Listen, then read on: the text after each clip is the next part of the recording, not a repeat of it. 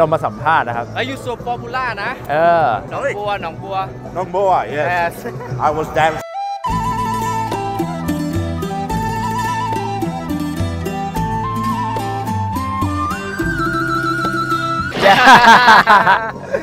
The name is Fanaticos Fanaticos ฝรั่ง แฟนคลับ อ๋อฝรั่งแฟนคลับนี่คือ Lamphun Fanaticos Where you guys come from Belgium Belgium South Africa Belgium Scotland England oh we have many Phalanx also Thai people who member of the Fanaticos. Yeah. How many members now?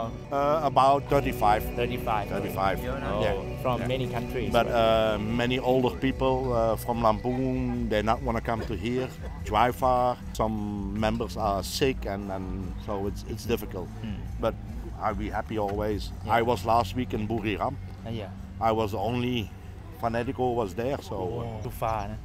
It's, I'm เกษียณทหาร already. Yes, so I have nothing to do, so I like it. So you can live in Chiang Mai and Lamphun.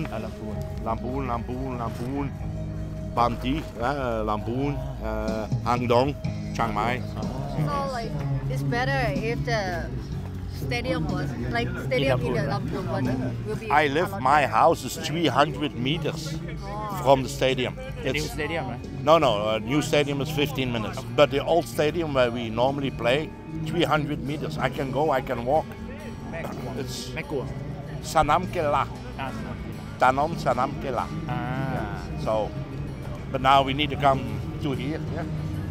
We not like it. Nobody like it. Even the players don't like it. This stadium is beautiful. It's very big, but for us it's too big. We normal with 3,000, 4,000 people. Then the atmosphere is very lovely in the small stadium of us because it looks full and very good atmosphere. Yeah. But this is 25,000 people and 4,000.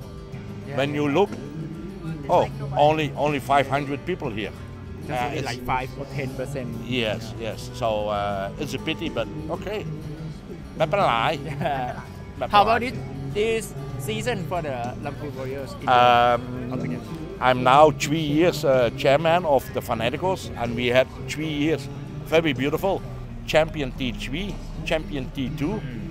Now we play first season T1, and yeah, we're very happy. Okay, now we're looking for the relegation. Hopefully we can stay in T1 because we're building a very brand new, lovely stadium. And hopefully we can play there next year in T1 again. So yes.